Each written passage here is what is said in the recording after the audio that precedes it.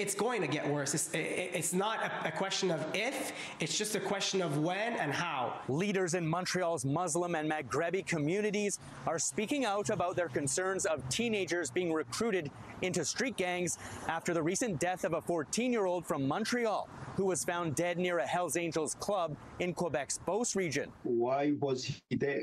What was he doing? Who pushed him to be there? Who gave him the weapon? Who paid him? Who incited? Who encouraged him? And we are still waiting for answers. Reports suggest that before the 14-year-old was allegedly killed, he traveled from Montreal with an AK-47 style assault rifle with another minor as members of a street gang to attack the Hells Angels club amidst a drug war.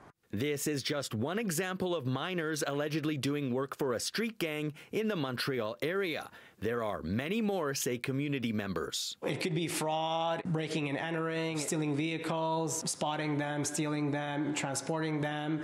It could be selling drugs. In the case of young girls, it could be prostitution. Two people who want to remain anonymous because they provide services for vulnerable teenagers and their parents in St. Leonard suggest that it's often money as well as a feeling of belonging that attracts minors to street gangs. Ils veulent chercher de l'argent facile. They want to look for easy money, quickly. And where we are going to find easy money and a lot of money, it is at this gang. Le côté d'appartenance. The belonging side.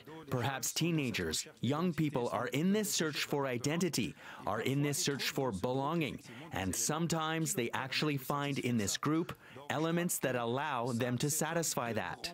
There are now calls for the provincial and federal governments to do more to help stop teenagers from being involved with street gangs. Governments, they have the police corps, they have specialists, and they have their program. They should realize that it's about time to do something, and something serious. Il y a de l'injustice. There is injustice. There is inequality. So young people, they are trying to have their place, but they don't know how.